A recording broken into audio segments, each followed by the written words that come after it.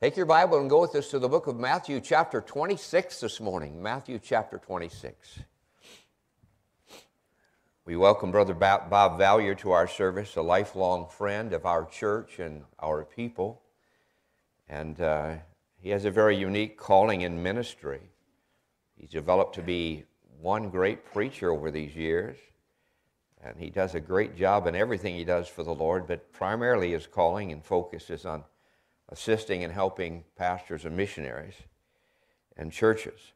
And so he comes in churches like ours, like he has for us now for, I guess, close to 30 years, if not 30 years. And he audits our books and goes through our books. And I've always just wanted that to happen from the very beginning. And it protects everybody involved. So it's a good move, and we've enjoyed him. He also is a help to those that have maybe questions relating to finance. He doesn't do taxes, personal taxes, but he has the answers. He deals with it so much, and he's just a tremendous blessing. And he told this morning in the prayer meeting with the men about one of the missionaries in Africa that their monies, he's an American missionary, their monies have been frozen and seized and leaves that man destitute in that country. And so he helps with more than 500 missionaries in doing their taxes in this country, in this land. And so he's a great guy, and if you can use him this week, work the feathers out of him. Just work him, amen? He does stop to eat once in a while, and he likes to run around the parking lot in the morning early. I always stay and watch him lap the building. You know, keep security guard for him and watch him. But we're glad for Brother Valier, a lifelong friend. If he can be a help this week, be sure and call the office, amen. The book of Matthew, chapter number 26 this morning. On Easter Sunday morning, it's going to be a great morning. This hope will be with us in concert. Our choir will be joining them together, singing together. So you want to bring some nails and nail your shoes down, your feet down, because you'll want to lift them up and run a while. It'll be a good service, and we're looking forward to it. And we encourage you to invite 4 people. We call it 4 by 4. Find 4 people you can pray for and attempt to bring those 4 people on Easter. And so I say that, but there's such an amazing need, such an amazing need. When 83% of the people in America say that they're invited by a friend, they'd most likely come to visit with them in church. It puts a lot of responsibility on you and I to be that person that cares about their soul. Matthew chapter 26, verse number 36. Matthew 26, verse 36. I begin by saying before we read that we're talking about Jesus being alive. And he was alive to receive our love. Mary in the city of Bethany as she made her offering.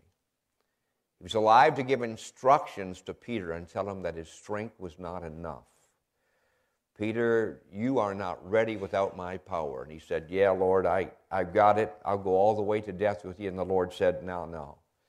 Peter, you don't understand. Satan has a plan, and he wants to shake the feathers out of you, man. He wants to sift you as wheat. And Peter didn't do so well. He's alive. And you find that in this Matthew chapter 26, in these 2 chapters, we find that it contains 6 days. Contains, my friend, the story, those 6 days leading up, if you please, to the crucifixion and the resurrection. So in Matthew 26, verse number 1, it starts 6 days before, and then, of course, 9 days from the resurrection. So there's going to be a big bunch happening, and if you're a student of God's Word, and I pray you are, that you'll kind of get a hold of this, and you'll see what happens. We find some things are going to happen, and let me just share with you what they are. First of all, you find a love that only we can give, that's Mary. You find a power that he didn't have, that was Peter. And this morning, a cup that only he can drink.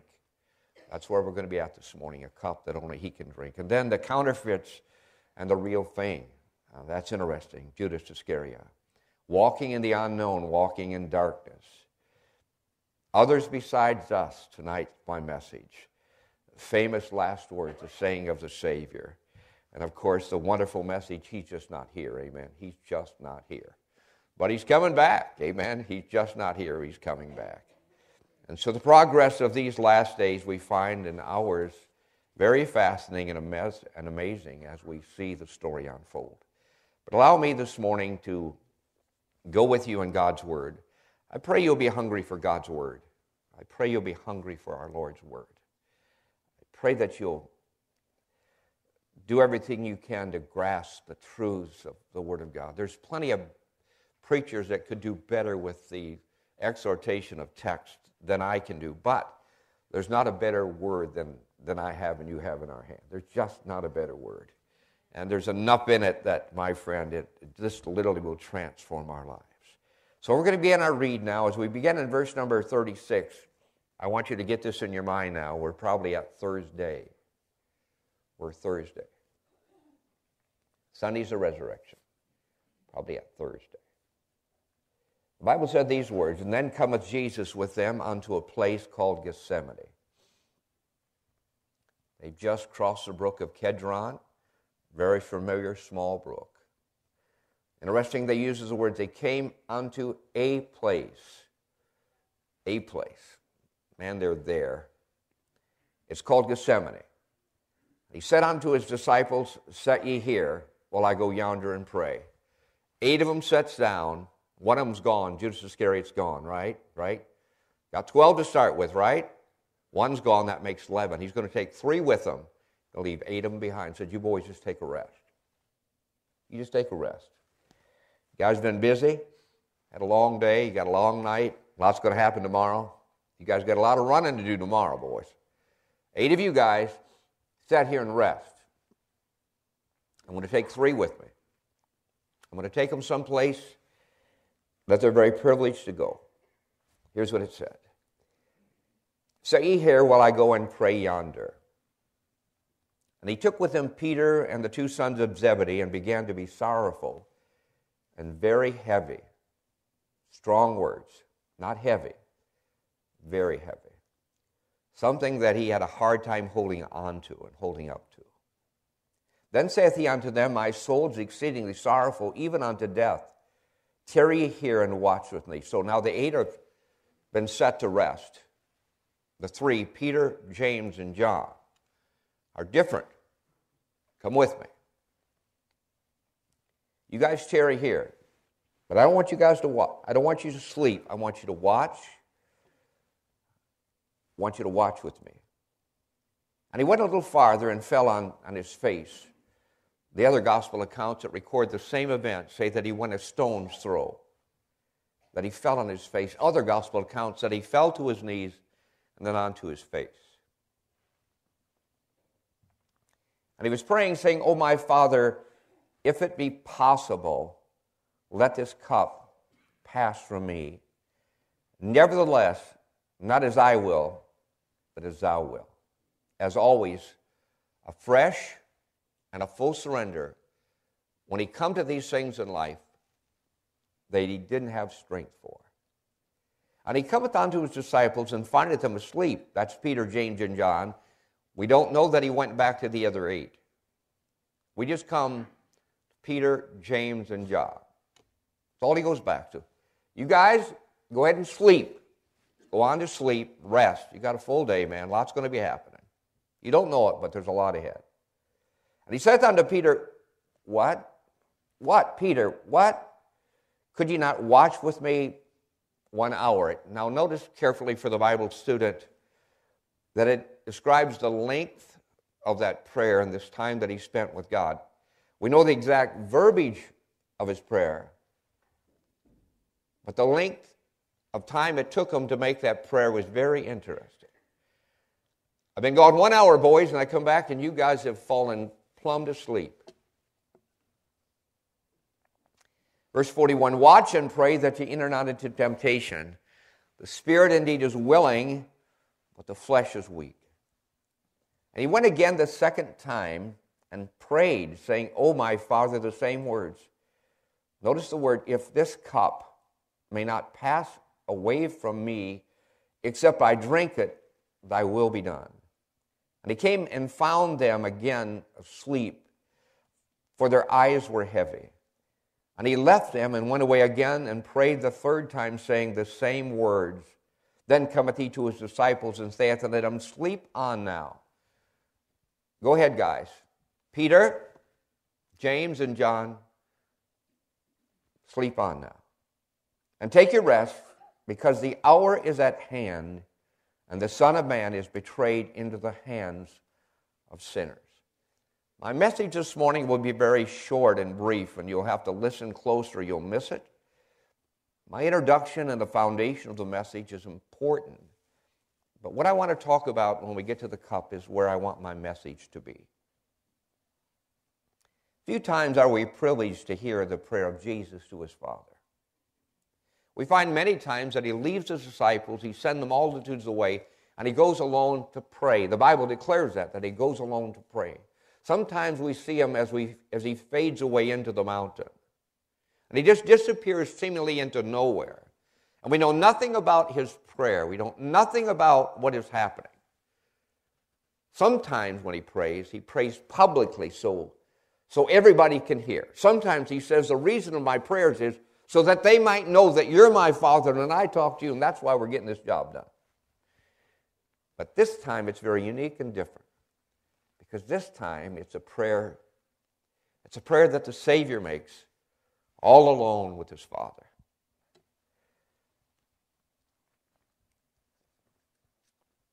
We've been given the model prayer, Our Father which art in heaven, hallowed be thy name, thy kingdom come, thy will be done, on earth as it is in heaven. And give us this day our daily bread, and forgive us our debts as we forgive those that sin against us. And lead us not into temptation, but deliver us from evil. For thine is the power and the glory forever. And amen. That's the model prayer. The world and religion will tell us, my friend, that that's the Lord's Prayer. That is not the Lord's Prayer. That's the model prayer that he taught the disciples when they asked him about how to pray. But here is the Lord's Prayer. The Lord's Prayer is, I've got this cup, Lord. Do I need to drink it? It's very interesting, as we're invited to hear. Few prayers, my friends, as the Father let us listen to when he's alone with his Son. But the Father wants us to hear this one. He records it in every gospel. He gives the word, and he gives the time. He gives a location. He gives a speaker. And so this morning I'd invite you to walk with me. Walk with me in a place that's very holy. All the apostles, my friend, were not even welcomed there. Only the three, Peter, James, and John, that seen the glory and the transfiguration of the Lord Jesus Christ, were invited to this occasion, perhaps to overcome, my friend, what they're going to watch and what they're going to see, as this Son of God now, my friend, goes and talks with his Father. So I'd say to you, walk careful with me and softly. Turn off your phone so you don't even feel the vibration when a text would come in. Although all the apostles were not there with him, it's very interesting, my friend, that we've been invited by the Word of God to see and hear what must happen. You know, we must not intrude, but we must be very careful. I would suggest to you that when we come into the presence of this prayer, that very softly we listen to the heart of our Savior.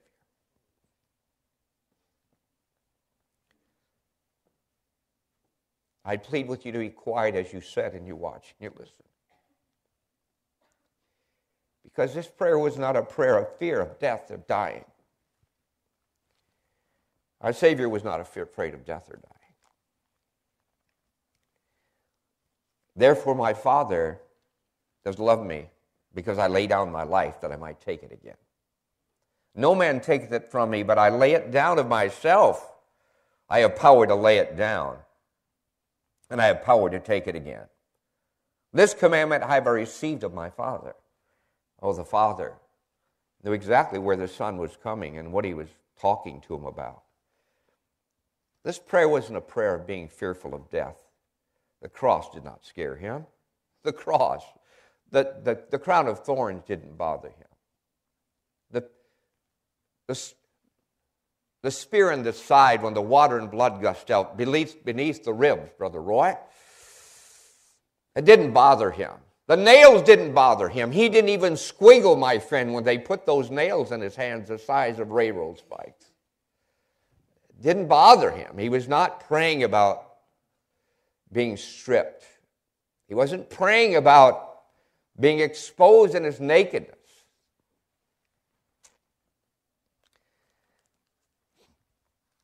He was talking about the cup. The cup. This cup that he talks about. I'm reading in Luke chapter number 22 and verse number 44, and I'm just going to go there for a minute. But I want you to see this cup as he prays. And being in agony, he prayed more earnestly, and his sweat, as it were, great drops of blood falling down to the ground. It's interesting, my friend, that it tells us, my friend, that an angel came from heaven and ministered unto Jesus in this time and in this hour of prayer. That an angel came to strengthen him in the midst of this time of prayer. Very interesting, very powerful. Understand with me, this great anguish, my friend, was only exposed, my friend, to those, my friend, that had already seen the Lord in all of his glory, transfigured before him. It was interesting, my friend, that it was only Peter and James, John could experience some of what was happening. I prayed with a family in a serious condition here some days ago, and it's very interesting as we put our hands together at this altar, actually, at this altar at this side. And the hands of that family were gathered together, and as we went around, I could feel the warm teardrops coming from the lady's eyes as she was praying. The Bible said when he prayed, his sweat, now listen, this is very, very interesting. The Bible said that his sweat was as if it was drops of blood. Very interesting.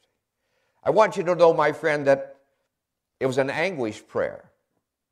It was a prayer, my friend, that was filled, my friend, with all of his being. Have you ever come to the Lord with a prayer and you came to in such a way, my friend, that you were entering and you're going down to the bottom of your heart? When you're going down, my friend, to the bottom of all of your strength and you're bringing your prayer to the Lord and you're laying that out as you have never gone that deep and that far down in you when you've really prayed for someone to be saved or someone to be healed. Have you ever been there? It's interesting, my friend, that he must go alone there. It's very interesting that Brother Fred Adams tells a story of his mother-in-law dying, and she was in that process of passing, and she called her family in. Fred Adams, of course, is our deaf missionary. And Fred said that he was there in the room, and she called all of her family, and she has just one daughter alive, Sherry, that's Brother Adams' wife, and called in and asked Fred that she would pass, and she would pass quickly. And she'd kind of go off a little while, then she'd come back, and she'd say, Freddie, she calls him Freddie, Freddie, where are you? She said, as he told me, he said, she would say, Freddie, you prayed and I'm still here. How come I'm still here, Freddie? How come I'm still here? And then she'd slip off again and wake up and realize that she said, Freddie, you prayed. How come I'm still here? And then she'd call off her daughter's name and want to know her daughter and her grandchildren. Where are they at? It's very interesting when a person's in deep anguish or even in the process of getting close to heaven, though their loved ones cannot do anything for them, they just want them to be there. They just want somebody there that loves them. We watched Shugi's mama pass here just a few weeks ago now, and she was calling for her oldest sister that cared for her. And she cried out for Evelyn. Where is Evelyn? She was looking for Evelyn, the one that cared for her when she was a little girl and growing up. It's interesting that Jesus brought with him Peter and James and John, not the other 8. He only brought Peter, James, and John, those that, my friend, in the process of his preparation, my friend, for his death, he wanted those to be close with him. You know, it was so with Jesus that when he was in the process of going, that he wanted those that were closest to him to be close by him. And then he uses by his own choice the word cup. You know, the Savior could use any word that he would, but he uses the word cup. It's very interesting that he chose the word himself. But the Father didn't give him the word, that he chose as he was thinking about what he was going through to understand for us an object, a cup. Now this is probably bigger than a cup. I guess it'd be called a jug, I'm not exactly sure, but the cup that he used, my friend, was a vessel, and it was very interesting. And the cups probably didn't have handles on them. Some of them did in that era of time. But the cup probably wasn't as big as this. And when he talked about this cup, my friend, that he'd wanted to pass if there any way possible for it to pass. It was a choice of the words of Jesus. It was a container. It was something, my friend, that he would drink of. was something, my friend, that one person could consume. You know, I don't know if that was filled with a liquid, I'm not so sure I could drink that all at one time. Amen? I don't think I could. Brother Missionary, hold up that little bottle of water down there. Won't you do that? Now, I could probably I drank about almost all of that before I got ready this morning here. But I don't know that maybe some of us could, but Jesus said, now, the object I want you to understand I'm praying about this cup. What is it? What is this cup? It's something, my friend, that contains something. It's a container, my friend, that there would be a time and there would be a place, my friend, that he would drink it, and he'd drink all of it. And that which was in that cup now, my friend, would be in him. And he chose for us to have a visual picture and a visual understanding of who he was and what he was going to do. You know, what's interesting, these things, as we think about, first of all, my friend, what I know about this cup was, this cup, my friend, was for the sins of men. I want you to know some things about the sins of men. First of all, the sins of men are known. The sins of men are known. Your sins and my sins are known. We try to keep them as quiet as we can. Amen. We don't want anybody to know about them. Amen. I don't want you to know about my sin, and by the way, I don't want to know about your sin. Amen. You know, I don't think that's always good to know them things. I don't think it's good. I don't think it's the right direction to go. But what I want you to know, and what I believe is, my friend, that if there be any one of us at random, my friend, we picked off, and all of a sudden your picture would show up there, and all the things that went through your head, and all the things that went through your heart, and all the things you've done with your hands, I'd want you to know that, my friend, we'd all quickly say, listen, I'll pass. I just want to confess. I don't want any evidence. Don't show anybody what I've done. I'm a sinner. And everybody said what? Amen? Very interesting. As we begin to think about this cup, first of all, I want you to know that the sins of men are going to be placed in this cup. But first of all, I want you to know they're known. And God saw the wickedness of men was great in the earth, and that every imagination of the thoughts of their heart was only evil continually. The book of Genesis as well, chapter 18 and verse number 20 and 21. It's very interesting as the angels have been sent from heaven, and it talks about the Sodom and Gomorrah and coming down to see, and God came down to see and to look at Sodom and Gomorrah. What I want you to know first of all about this cup, number one is, my friend, the sins of men are known. Amen? The sins of men are known. Number two, the sins of men are gathered to be placed in this cup. So with one hand, understand with me, with one hand, my friend, our God, my friend, goes back to that Garden of Eden and gathers the sin, the first sin of Adam and Eve, and takes both of their sins as they started out, and then all the sins of all their life, and he gathers those sins with one sweep from all the men and women that ever lived before. He brings together, my friend, on one side, my friend, all the sins of mankind, and he brings it to this place, my friend, of the cross. And with the other hand, my friend, our eternal Father and our sovereign God, all-knowing God, reaches, my friend, to the last man and the last woman that'll ever be alive, and the last man and the last woman that'll ever bring breath, and he takes their sins, and with this hand, he sweeps, with one sweep, my friend, he gathers together all the sins of mankind from, my friend, from the cross on forward. My sins are about, from this time of drinking the cup, about 2,000 years. Amen?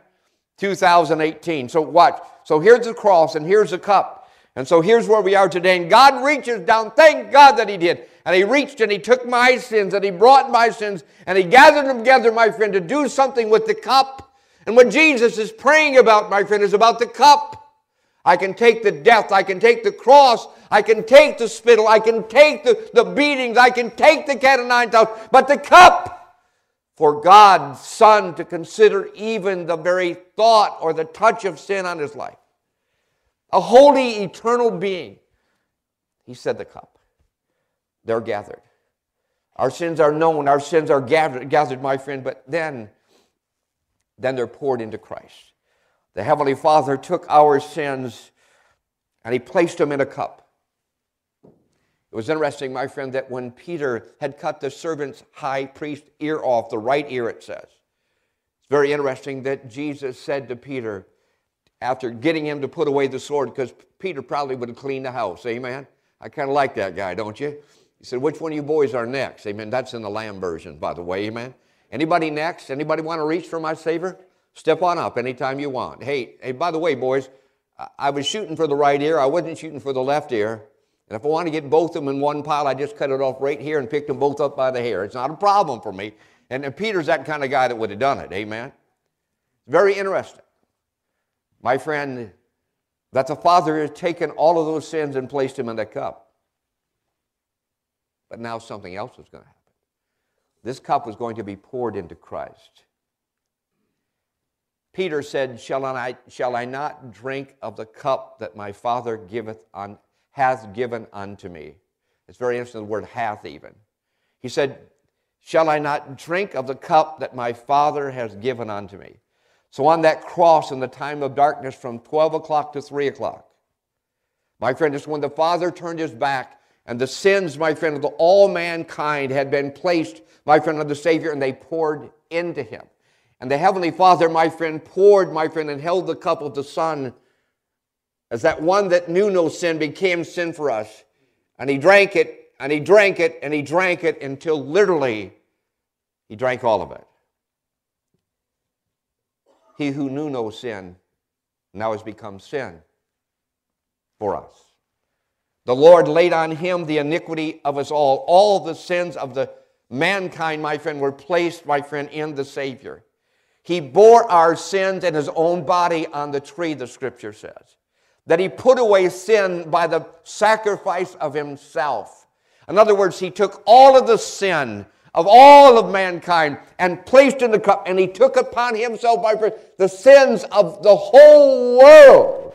For he is a propitiation for our sins, and not for our sins only, but for the sins of the whole world. Understand with me, I can remember the first time that truth got in my head, that, my friend, that Jesus paid the sin for all of the unsaved people as well. All the sins, my friend, of the people, my friend, that are in eternal hell, my friend, had already been paid for. They were just unwilling to accept him. They're unwilling, my friend, to receive what he has done. They were unwilling to do, my friend, what they needed to do as their responsibility. This cup, the sins of men were paid for. The sins of men, my friend, was made an offering for us so that we can be saved. And then lastly and completely, our sins are gone. Now, this is not the cup, as you know. But I want you to know that when the Father put those sins in that cup and Jesus drank of it, he drank all of it, my friend. All of our sins are gone. I like to go to that restaurant when they have them malts that are so thick, and so when they deliver it to your table, they turn them upside down so they make sure, so you can be sure they'll not come out. Have you ever been to one of those places? Can I say there's nothing in there? You say, what about Dan Lamb? They were all in the cup.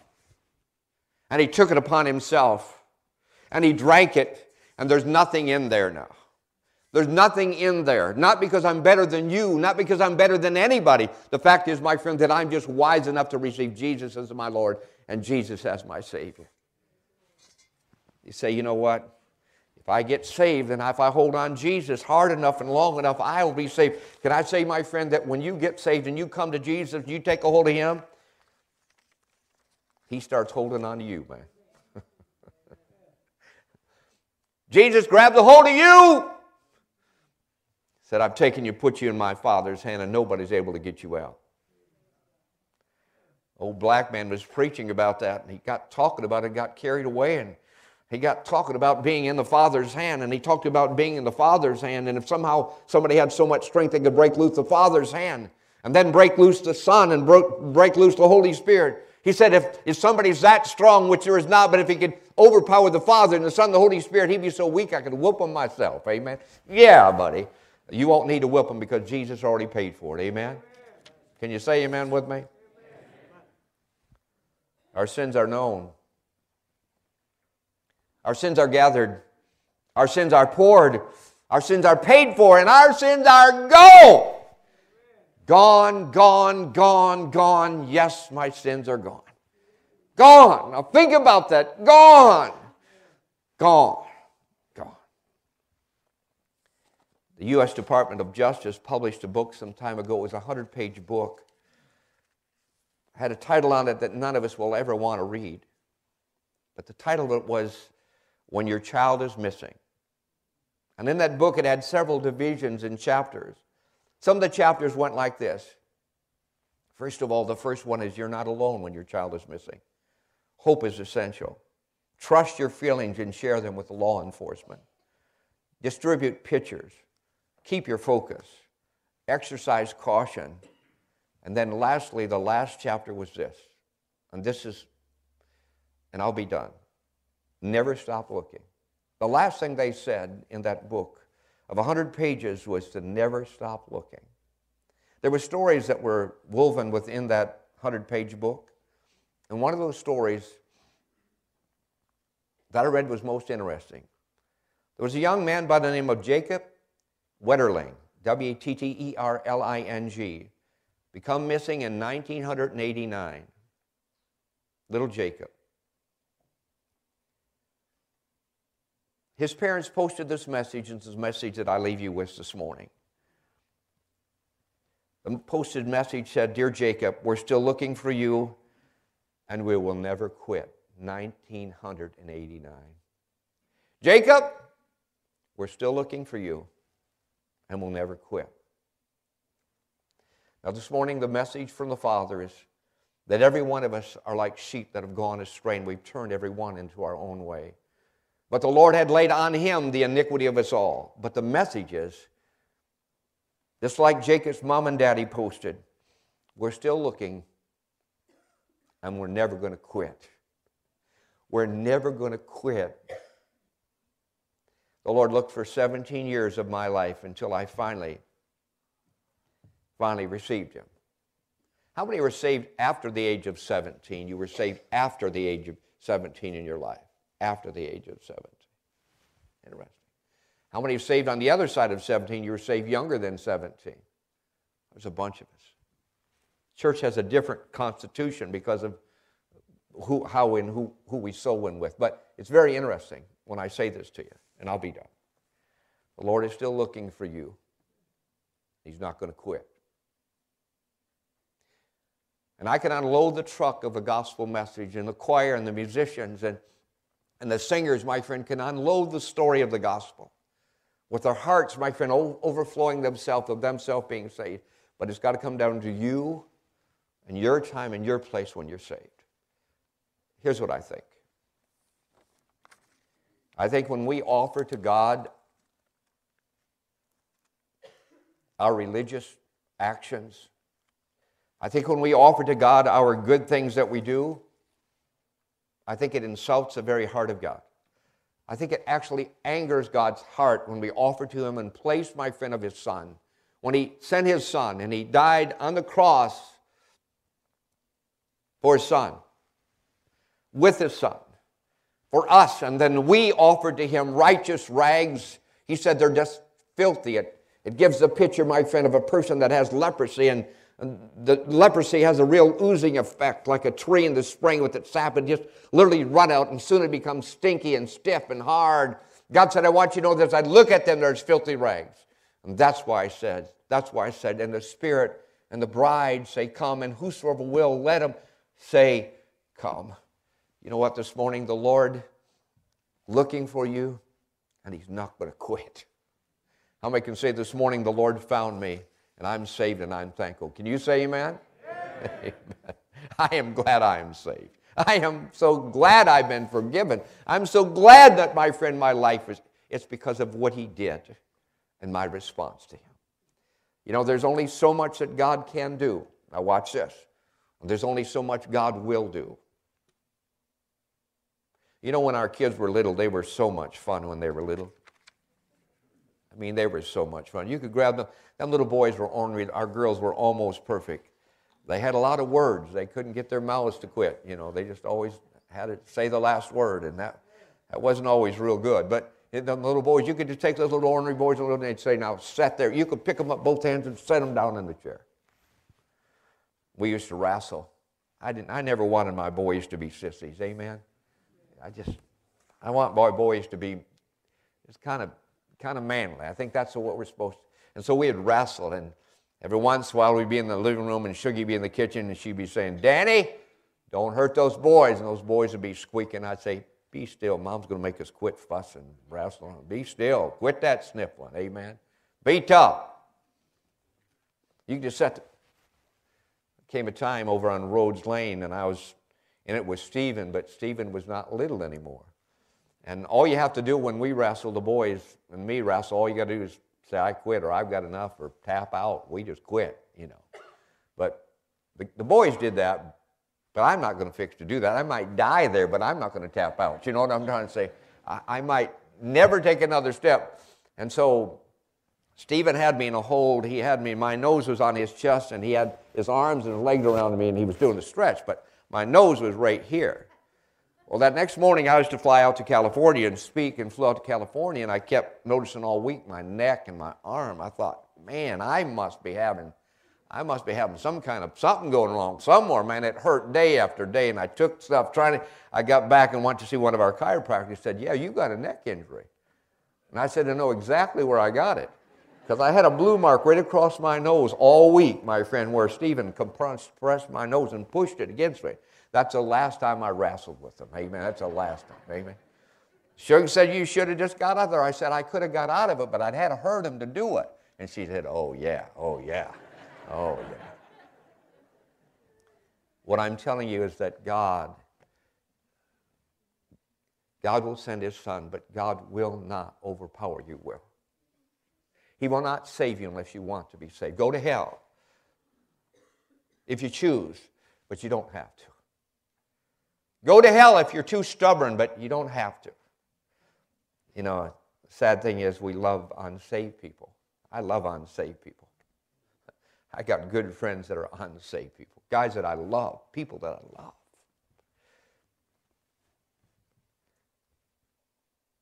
But I can't get saved for. Only you can get saved for you. You know, most of us in this crowd are saved, but not all of us are saved. Jesus said, Father, is there any way? Is there any way for a man to be saved without me taking their sin and dying for it? Is there any way? Is there any way? And every time he submits and surrenders afreshly, if it be thy will, nevertheless thy will be done. So I can see him that day on the cross as the stars go and hide, the sun refuses to shine, the earth quakes. It's in that hour when the Son has been separated from the Father because of your sin and mine, so that you and I could stand and say, yes, sir, I've been saved. I've been saved at this place and at this time, and my life's been this different because of what Jesus did for me. Are you saved this morning?